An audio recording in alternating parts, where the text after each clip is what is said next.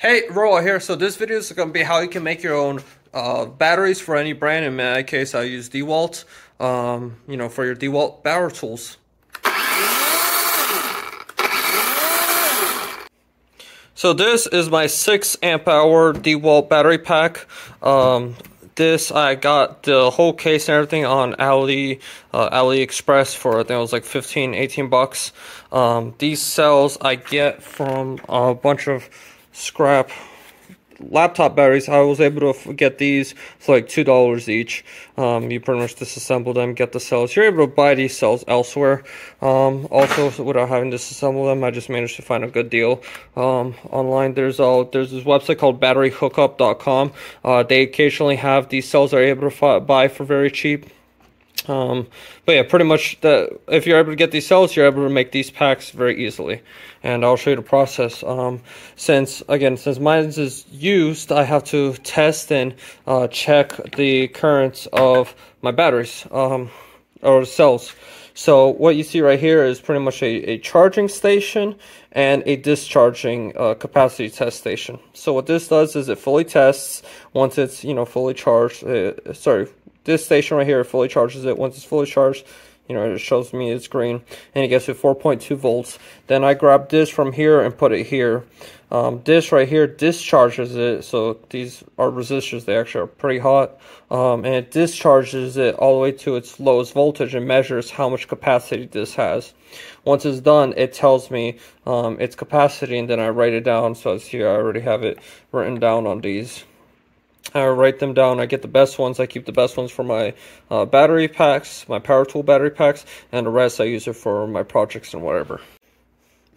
So here's the first step in assembling this. So pretty much you get a actual PCB board, which connects to here.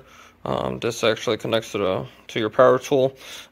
You first have to solder this little wire to the back of this, and each one it has a pinout to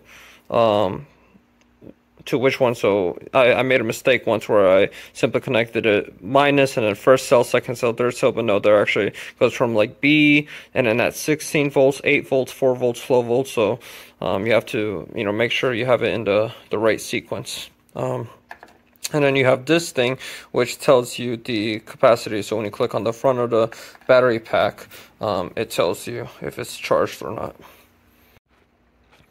Alrighty, once you got this soldered up, next thing is just to drop them in. Different battery packs have different instructions. Again, this is the DeWalt one. When you buy these assembly kits from AliExpress, they don't really give you any instructions. With the DeWalt one, it doesn't matter since the PCB board, it's all coming off with wires. Again, like for example, if you were to get the Ryobi kit ones, they actually have the PCB board all the way across, and this, you simply have the metal strips on here and it goes straight onto the PCB board. So yeah, I also need to clean off this tape and everything so it slides in easier. But pretty much the most important thing to know about this is to keep the amp hour capacity for each cell the same.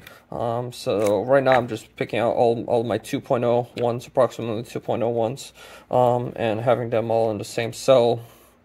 But technically it doesn't matter, right? You can have, like, for example, this a 3.1, this a 1.1, and this a 1.1, right? And then you could have this, I don't know, a 2.0 and a 2.0 and have nothing. Most important thing, a 2.0, 2.0, and then a 1.0. Most important thing is just to have the same amount of capacity on each cell when you do it. Because otherwise, when you charge or discharge it, what happens is that the lowest capacity of one, it drastically increases and decreases in voltage compared to the other ones, and it quickly degrades and damages that cell pack. So very important. That's also why cell balancing is very important.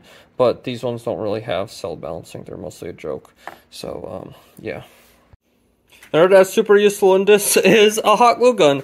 I've had once a battery pack almost catch on fire because one of the wires, while I was putting it together, it went off to the side and it pinched when I was putting a case together. And it just helps so much when you're assembling, putting it all together. So like this, for example, I need to put this pack on this one. And as you see, so pretty much it has these guide holes and these pins that you just put in there. But you know, again, when you're assembling, when you're wiring it together, it keeps falling out. So I just put in 2 wobs of hot glue, and then that's it. That'll hold it in place. Another great thing about all this is when you understand how these battery packs work, you understand how this all works, you're able to fix old battery packs. So for example, here's a battery pack that actually someone threw away on a construction site. And I think the issue this one, I had like the connections on this were corroded. And all I did was replace the connector. And it worked fabulously. So, you know, if you do have an old battery pack, you know, you could take apart all the cells, you know, do this charging, discharging testing to make sure that the capacity is good. The bad ones you throw away, the good, you know, and you replace it with some good ones. So pretty simple, very easy and cheap.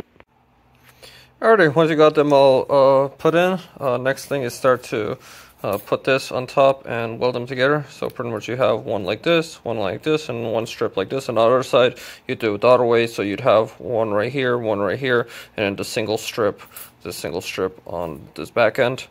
And then you'd have your plus here and your minus on here. Most important thing though is don't hot glue these cells in case in the future if you want to replace them or whatever. You know, you could easily simply peel this out and slide these cells out, you know, if there's any issues in the future. Shouldn't really be any issues, but I mean, it's good to future-proof them. With these cells, I use this thing to weld them. I tried making my own spot welder with a microwave transformer oven, and it worked, but it was just way too sporadic. Sometimes it worked, sometimes it wouldn't work. And this one, it also has issues. It's not as good, but you know, it's better than nothing. And this one is an automatic one. So how it works is first you pretty much put the 2 welders, and then once it senses that there's a contact, it waits a second and it spot welds, and it waits for you to take it off, reapply it, and then it'll, you know, repeat the cycle. So pretty cool. So here's the first side. Now to the other side. Got it all assembled. All that's left is to simply connect these wires to these little tabs.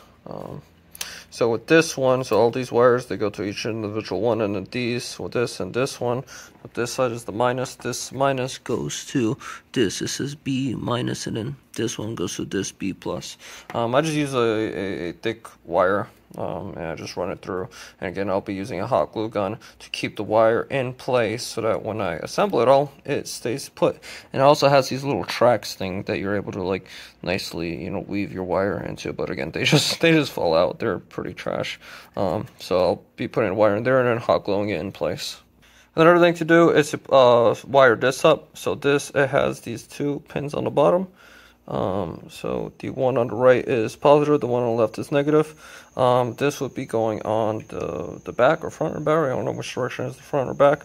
So for this one, you also need a solder 2 wires to this and this. Doesn't matter the thickness of this because it's not going to be drawing a lot of current. But yeah.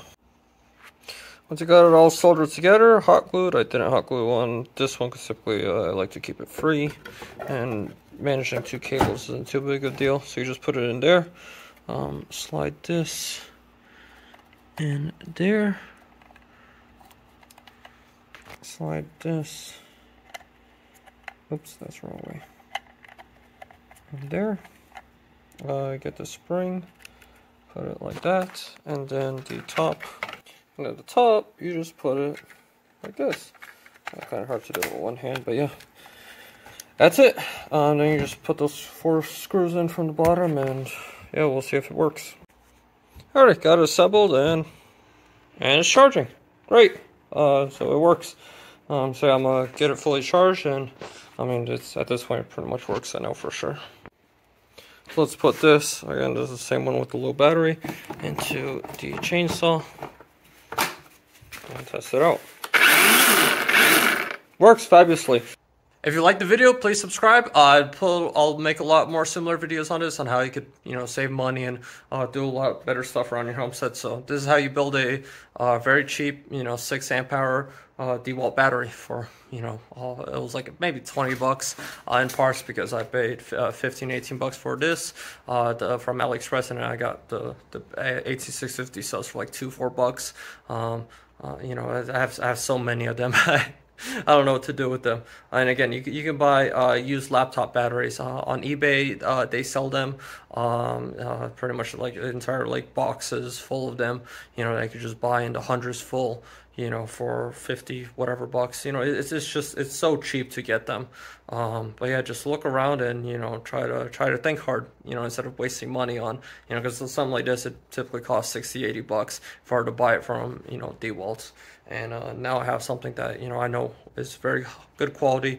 Because the 18650 cells, what's very interesting about lithium batteries is that the used ones are actually better and longer lasting than new ones. So whatever reason, some cells when they're used enough, they kind of hold their charge better, whatever reason. So yeah, just and one thing I like about these bigger packs and with lithium batteries, what kills them the most is the last 20%, 10 to 20%, and the first 10 to 20% of charging and discharging. So, with these bigger size battery packs, since you're not going to be, it's pretty rarely that you're going to be depleting this, especially with like an impact and drill. With the chainsaw, yeah, I'll go through this. But when you have literally dozens of these, right, that you made yourself, you can swap them out, more frequently, instead of just charging it all the way and discharging it all the way and degrading them far quicker. So yeah, again, if you like, please subscribe. I'll post a video pretty soon about the golf cart that I'm rebuilding. This one, I also did the batteries for it. And also pretty soon I'll try a video on how to make your own batteries from scrap, literally scrap metal. I think a lot of people will be interested in that one. It's called iron redox flow batteries. So yeah, please get subscribed, because it'll get really fun really soon on this channel.